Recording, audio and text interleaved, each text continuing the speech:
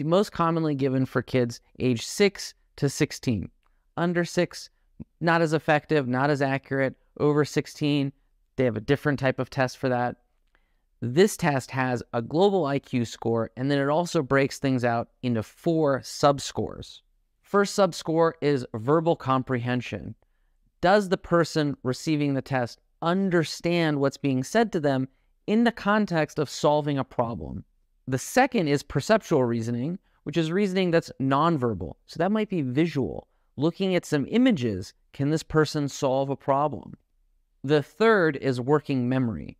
How much do you remember in the short term? So if I were to flip a card that says the number 3 and then I wait 30 seconds, will you remember that the card said number 3? The fourth is processing speed, which is going to look at a cognitive task that probably anyone can do. And it's going to ask, how long